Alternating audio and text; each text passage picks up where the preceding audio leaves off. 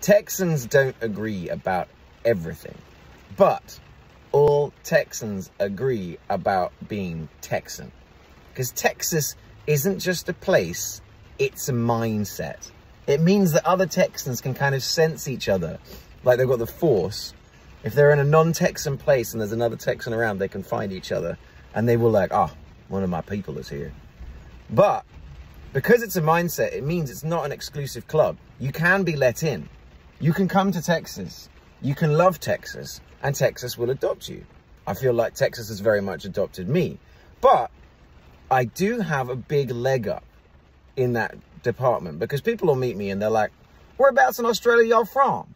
I'm like, well, actually, I'm not Australian, I'm British. I was born in Asia. I'll end up telling my story, but they'll always go, well then, how'd y'all end up here? Central Texas.